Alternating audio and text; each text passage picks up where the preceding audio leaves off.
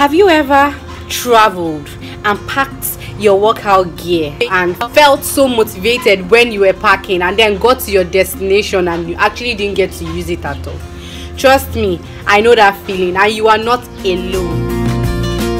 Hi fitness freaks, welcome to my YouTube channel, and happy Easter. I hope you're having an amazing holiday with yourself, your family, your friends, whoever it is you're spending it with. In this video, I'm literally going to give you some hints to help you maximize your travel and work out if you want to, and just relax if you don't want to. And in the end, I'm going to share a special surprise. I'll give you like a hint to my next video because it's going to be dramatic.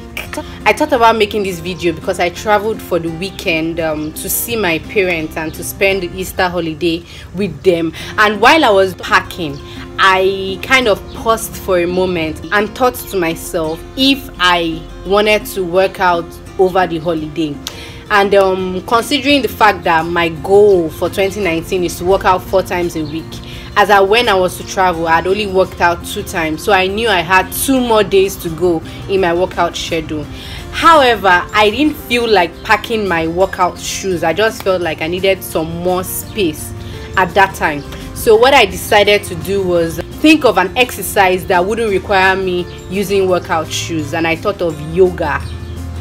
And I said to myself, you know what, for this Easter holiday, my workout is literally going to be yoga. That was my experience. So here are a few tips you need to note for yourself if you are the one traveling. So there are several reasons you may travel. You may be traveling for work or like a business trip.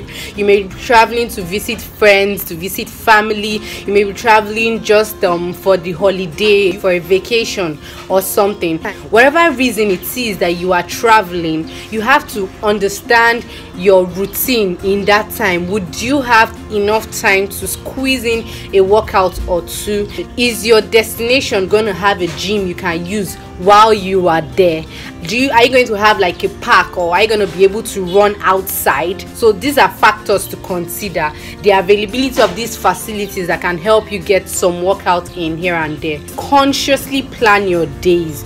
If you have 4 days away from home or 2 weeks away from home, just have time slots where you get the workout scheduled, and know that within this time, if I'm going to wake up at 6 a.m., 7 a.m., 9 a.m., within the next 30 minutes or 1 hour of waking up, I'm going to get some workout done.